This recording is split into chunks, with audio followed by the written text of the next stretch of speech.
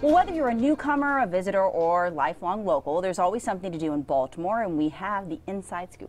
That's right. We are live this morning with Baltimore Magazine's Lydia Woollever, and she has next month's issue. It has everything from popular restaurants, best landmarks, and places to shop. Lydia, thank you for joining us. Thank you so much for having me. So, Lydia, what are some of your favorites that are featured in this issue?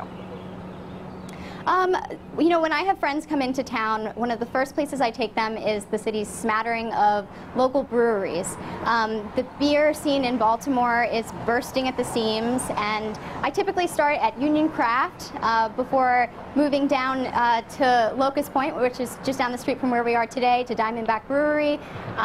You know, we have dozens of breweries popping up across the state, and we just mentioned a few of them inside this issue.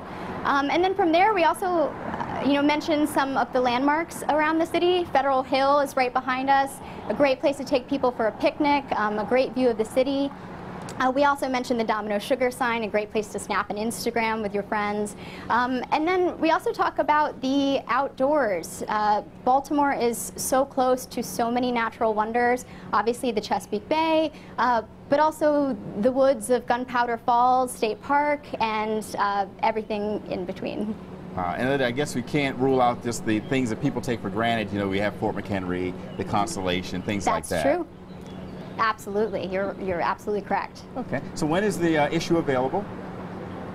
The issue will be on stands next week and then online shortly thereafter that.